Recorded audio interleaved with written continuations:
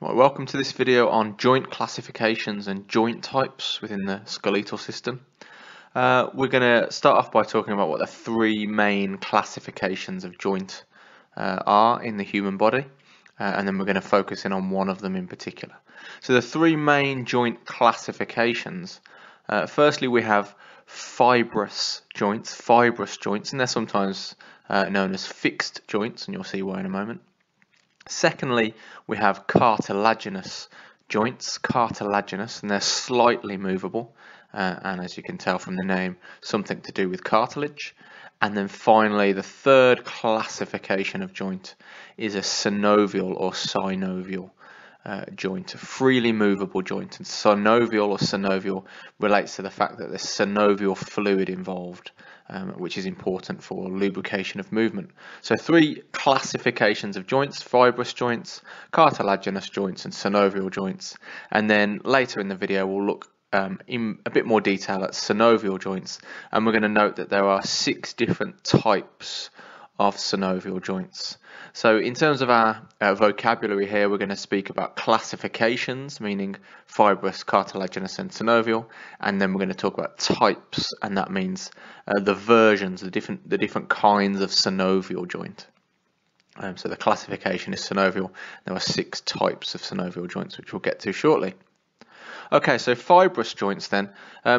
Simply put, fibrous joints are held together by only a ligament. And there's several good examples of this in the body. There might be, for example, the sutures between the cranial flat bones.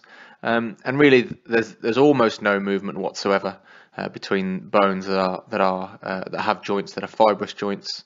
A second example might be where the teeth are held to their bony sockets. Gomphases is the technical term for that.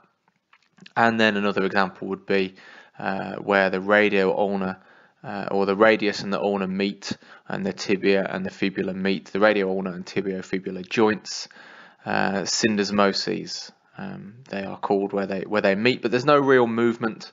They're just two separate bones meeting together and being held in place by a ligament, and that's what a fibrous joint is. A cartilaginous joint, as the name suggests, is a joint where the connection between the bones that are touching, and the technical word for touching bones is articulating bones. So where the connection between the articulating bones is made of cartilage. A great example of this would be the vertebrae in the spine. Another example between the manubrium and the sternum, part of the breastbone as it's commonly called. And also at the front of the pubic bone, the pubic symphysis, where the two halves of the pelvis meet at the front of the pubic bone. That's held together with a cartilaginous joint, where there is a little bit of movement, but not very much. So the third type of joint, and the one we're going to focus mostly on in this video, is a synovial joint. A synovial joint, and I've just said the third type of joint. What I meant to say was the third classification of joint, because as I've already said, classification means fibrous, cartilaginous, synovial, but type is the specific examples or categories of synovial joints.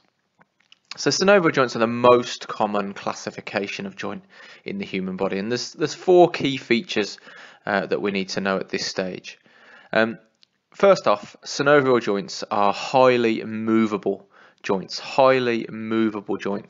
and therefore predominantly you'll find synovial joints in the appendicular skeleton, because that's the part of the skeleton primarily concerned with allowing us to move. Second key feature is that normally around a synovial joint you will have a synovial capsule. So that will surround the entirety of the joint and essentially create a space around the joint into which synovial fluid can be leaked, can be secreted, without that synovial fluid then flowing off somewhere else down into the muscles or whatever. So the synovial capsule keeps the synovial fluid in the right place. And part of that, or just inside the synovial capsule, is what's known as the synovial membrane. So that's kind of the sheath or the outside part, just inside, making up the edges of the capsule, if you like. and the synovial membrane is going to be responsible for secreting synovial fluid into the synovial capsule and into the kind of the nooks and crannies of the joint. And as we warm up and as that synovial fluid becomes more fluid and less viscous, it will run into the gaps, into the parts of the joint that need to be lubricated.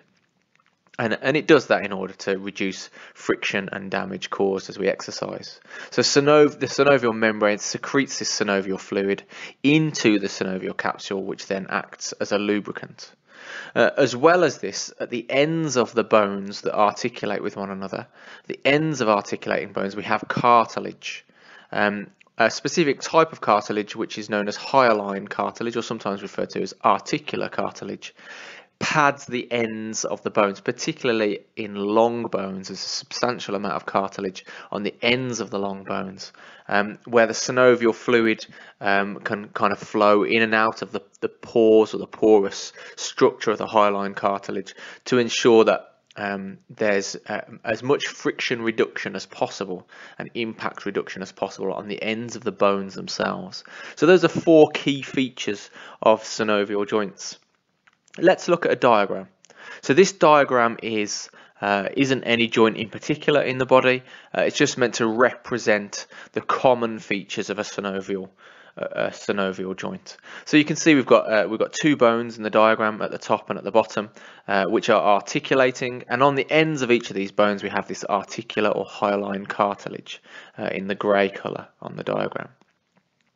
Then you can see the joint capsule surrounding the joint and creating that space centrally inside the joint, and then just inside the joint capsule, as we've mentioned, is the synovial membrane from which the synovial fluid is secreted. That synovial fluid flows into the cavity that's created by the joint capsule, and as I've said already, as we warm up, that fluid becomes less viscous and more runny and finds its way through the cracks and the gaps and into the cartilage and pads the ends of the bones and so on. So we've got synovial fluid inside that joint cavity. Outside of this joint capsule then, we have sort of the muscular and the ligamental structures. We've got on the left hand side, we've got a muscle. Just as an example, we've got a muscle here that is going to be the muscle responsible for moving this joint. So the muscle itself eventually forms a tendon and then attaches to the lower bone that you can see on the diagram there. The blue section you can see is what is known as a bursa, and not all synovial joints will have or include a bursa, but many of them will. And the bursa essentially is a small fluid-filled sac that sits between the joint capsule and the muscle. And the purpose is really so that when the muscle contracts, the bursa lifts the muscle and the tendon of the muscle away from the joint capsule, so that it's not creating additional friction on the side of the joint capsule, because we don't want to create friction on the joint capsule and damage it, or certainly we don't want to burst it and lose synovial fluid, because that's going to ultimately mean a damage to the articular cartilage further down the line. So the bursa lifts, it's this fluid-filled sac that lifts the muscle and the tendon away from the joint capsule in order to reduce friction. And then finally, on the right hand side of the diagram, you've got an example of a ligament, and there you can see, whereas on the left the muscle is there, we've got muscle being joined to the bone by a tendon. On the right hand side we've got the bone linking straight to the bone, and therefore that's known as a ligament. So the ligament is there essentially in a synovial joint to maintain a degree of joint stability and joint alignment in movement. So that's a stylized, generalized version of a synovial joint and the key features of a synovial joint. So finishing up then, let's talk about what the 6 types of synovial joint are. So I've said there are 3 classifications: fibrous, cartilaginous and synovial, and then under the heading of synovial, under the classification of synovial, we've got 6 types of joint. And the first type of joint that you'll need to know is as a pivot joint. A synovial joint, a pivot joint. And a really good example of a pivot joint would be the atlas and the axis vertebrae, the top 2 vertebrae at the top of the spine, which fit together in order to allow rotational movement. So a pivot joint, a synovial joint, the pivot joint allows rotational movement. And there'll be another video coming along in which I describe the different available movements at the various joints.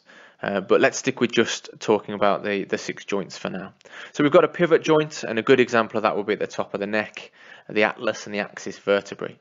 The second type of synovial joint that you'll need to know is a ball and socket joint, and you've probably heard of this before, a ball and socket joint. And the best known examples of these, of course, are the shoulder and the hip, where for example, in the shoulder, the proximal end of the humerus, so that's the end nearest to the midline of the body, is shaped pretty much like a ball, and it slots into a socket and is held in place with ligaments and tendons and muscles and so on.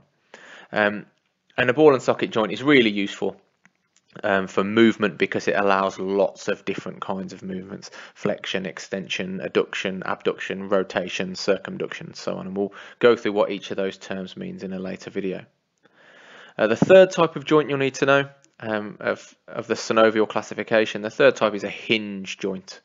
And hinge joints enable flexion and extension, where we close the angle of a joint or open the angle of a joint. And a really good example of that would be the knee joint. After this, we've got condyloid joints. Condyloid joints. So a condyloid joint is similar in structure to a ball and socket joint in that the two ends of the bones fit into one another, but nowhere near as pronounced. It's certainly not a ball shape on the end of it. It's a curvature in one direction, concave and convex curvatures that sort of fit into one another to some extent. And a condyloid joint, a good example would be the joints between the metacarpals and the phalanges in the hand. And they allow flexion and extension as well as some adduction and abduction.